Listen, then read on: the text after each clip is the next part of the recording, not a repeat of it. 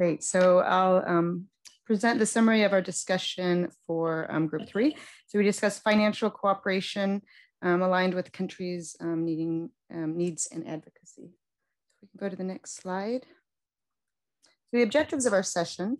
So the overall cross-cutting objective was to identify ways to better mutualize our respective expertise, specialties, experiences, and opportunities for financing to support countries to achieve our final common goal to end cholera.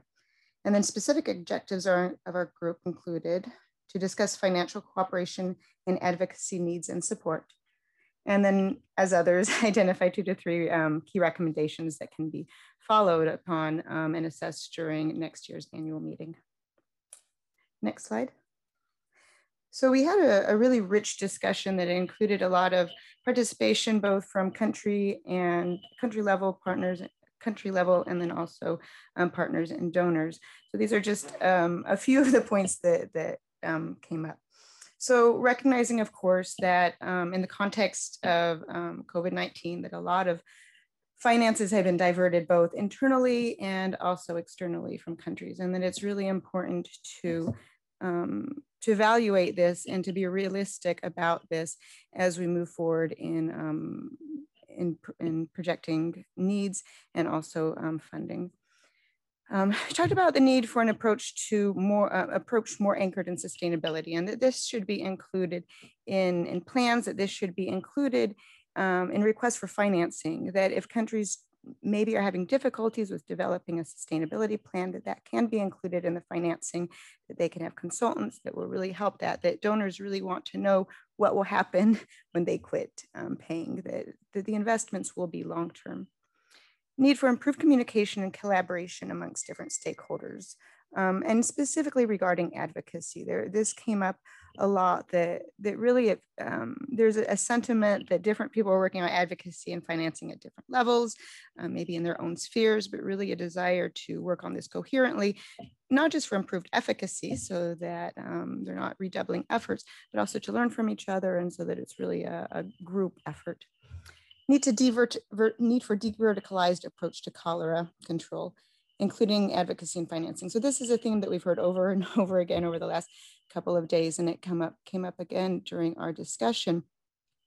And at different levels. So at one level, we discussed the importance of including different ministries. So not just Ministry of Finance, not just Ministry of Health, but many different ministries are involved in cholera control, and these different ministries need to be involved in national plans, but also in financing and in advocacy.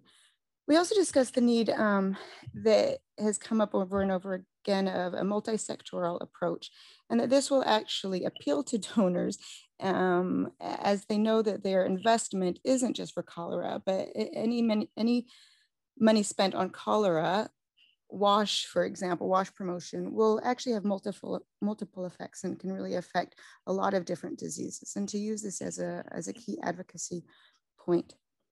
The need for a more structured way for advocacy. Really, again, there's a feeling that different partners are working at advocacy at different levels, that countries are struggling a little bit, and they really want to know how to go about improving their advocacy and improving financing.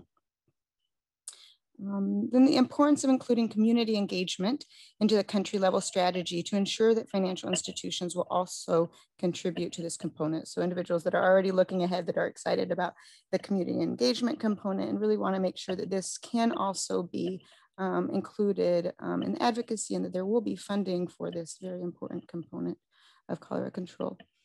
Need for support at country level in terms of fundraising to ensure operationalization